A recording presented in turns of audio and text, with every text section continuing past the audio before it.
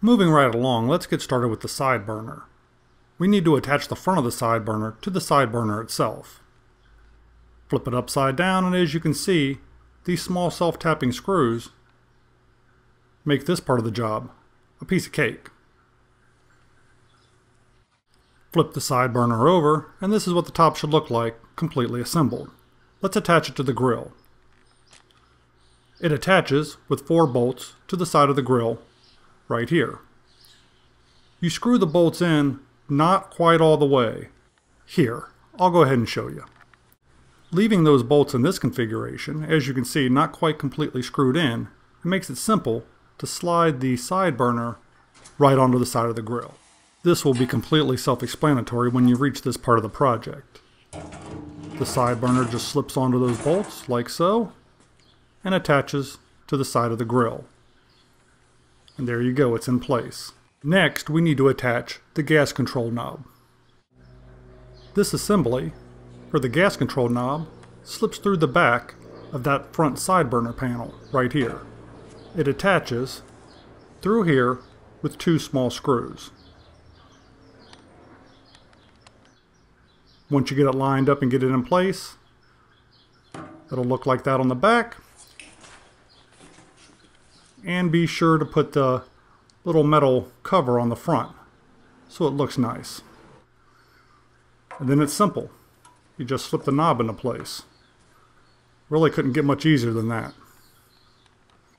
This gas tube attaches to the side burner by being slipped through the top of the grill here. You got to remove that little grate and then just slip it into place. You line it up with the gas control knob and 2 small nuts from the underside. Hold it in place nicely. That part's completely done. This is the igniter underneath that side burner. You should have a piece of wire with your grill that attaches right here. It just slips right onto that little connection. Pretty simple. The other end connects right here, which is at the front of the grill in the center, behind that front center panel. It just slips into place as well. Just like that. 2 little slide connections, and all your igniters are completely hooked up. Here we have the bare gas burner bars.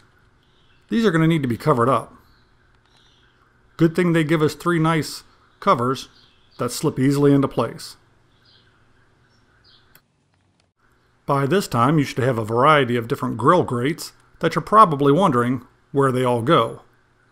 Well, it's a good thing you're watching this video, because I'm about to show you where they all go.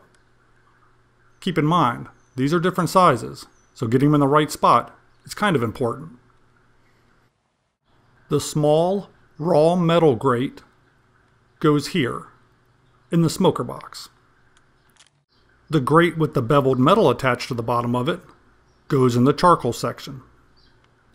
Your long skinny grates go in the smoker box, at the top this time. And your remaining 4 grates, all of similar size, fill up the charcoal and gas section of the grill. So breaking it down, this is the gas section of the grill. This is the charcoal section of the grill. And this is the side smoker box. All your grates should be looking perfect. You might have noticed a battery in your package. It goes right here. You simply unscrew this little knob. You slip the battery in, positive side out, and you screw the knob back on. That's for your igniter.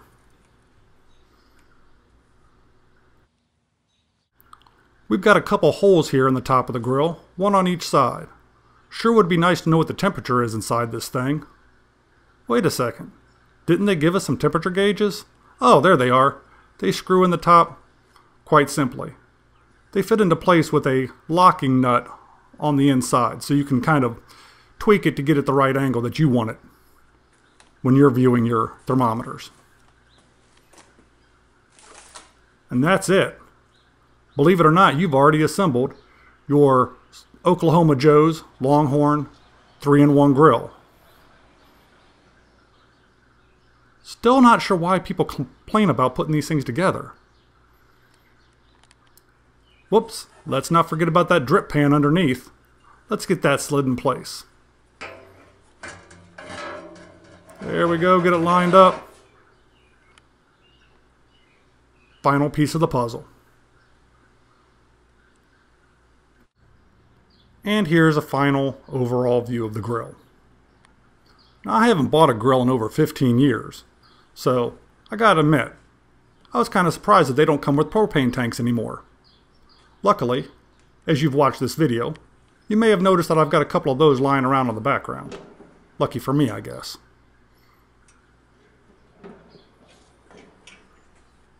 I gotta say that this is absolutely a beautiful grill, and I'm hoping to get years of use out of it. And I'll show you how that goes as time goes on. Thanks for watching.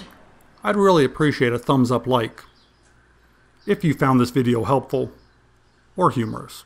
Either way.